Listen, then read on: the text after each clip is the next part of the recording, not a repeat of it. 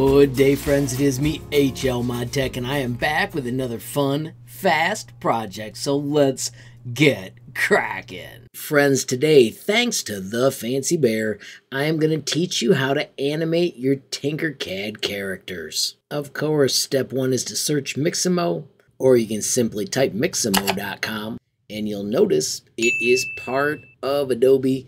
We can sign up for free. And I'm going to simply use my Google account. And bingo, we're in. Now, Mixamo has a ton of fun animations. You can simply click on them to adjust them to fit whatever you've got going on. So I've got a reaction like they're being hit. But even more fun than this, friends, we can upload a character. So to find a character, I'm going to move to Designs, and I'm trying to think of characters I made. I'm going to just type character and see if there's anything that pops up. Oh yeah, this is a fun tutorial where we actually customize the Tinkercad characters. Of course, if you want to track down these tutorials, they are pretty cool, and you can find the links in the property. Once again, it was Character Tutorials.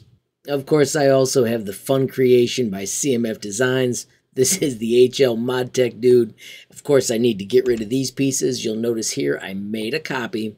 I'm going to grab the person and I'm going to do D to drop. Now we're supposed to put our character in a T position. So I'm going to make sure this arm is straight. Then I can use Control up and the arrow keys to get it where it would be on my character. Do the same thing for the other arm. It also is cool if you have fingers. I don't have fingers on this one. We're going to simply work with it as it is. Once again, Control up, nudge that out. If you use my character project, there are steps to add fingers. You also have to make sure all your parts are connected. The neck, the shoulders, everything like that has to be connected.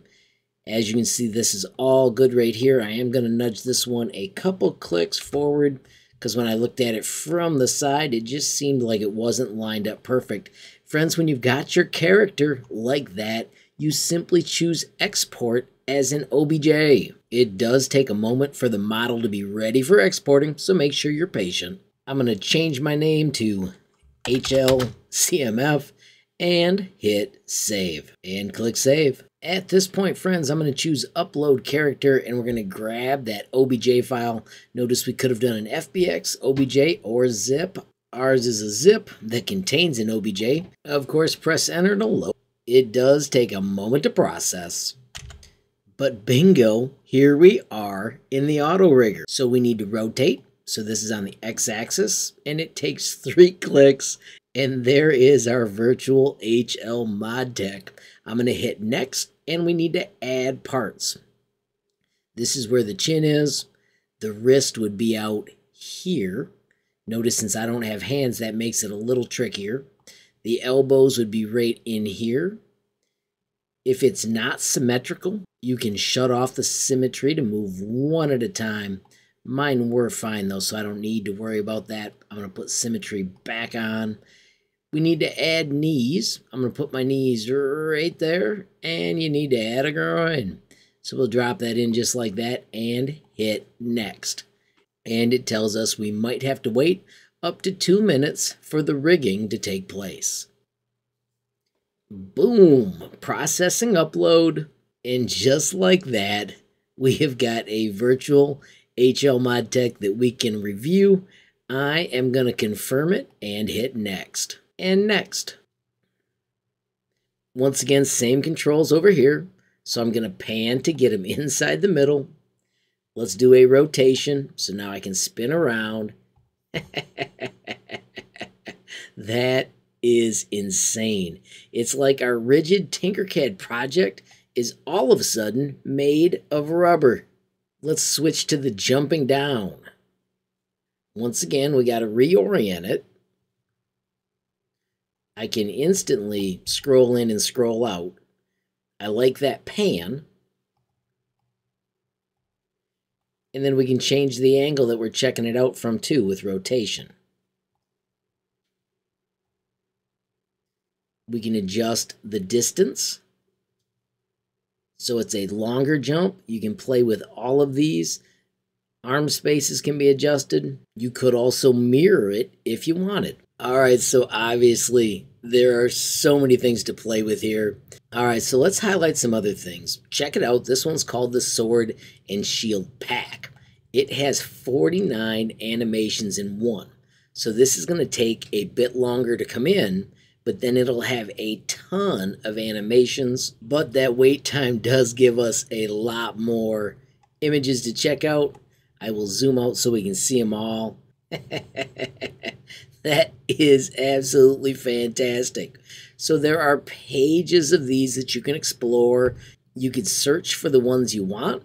Right now, I am going to download this so I don't lose it. I'm going to keep the FBX binary, T-pose, 30 frames per second, and I'm going to let the keyframe reduction be none and hit download. Let's see how long this takes. That was pretty darn efficient, so now I can hit save.